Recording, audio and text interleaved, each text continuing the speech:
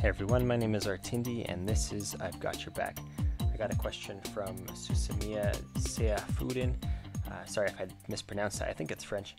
But she was asking about this particular scenario where she has three characters and she wants to be able to control those characters, alternatively depending on what she selects. So one will be controlled and the other two will follow, and if she hits a key then a different one will be controlled and the other two will follow. She says she already has following code, and so she was just wondering about how she could change control between characters.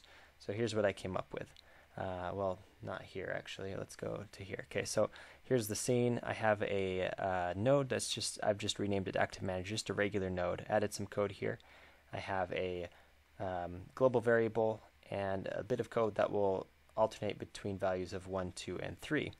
In my kinematic body, for each one of the kinematic bodies, I'm accessing the code from that Active Manager, and then here I'm assigning it to a local variable, and then depending on what that value is, it will allow the piece to either move or follow.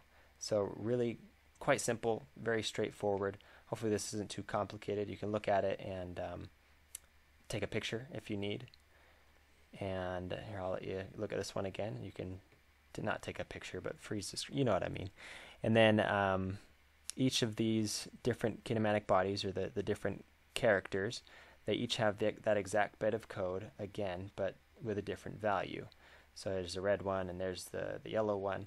So depending on what you've tabbed through in this spot, these guys will be able to access that value and then either give control to it or have it follow. Super simple, super straightforward. I don't think this is necessarily the best solution, but it's just something that can hopefully get the ball rolling for you and get you going in the right direction, and hopefully can benefit other people as well. But my hope is that this was a help to you, because I got your back.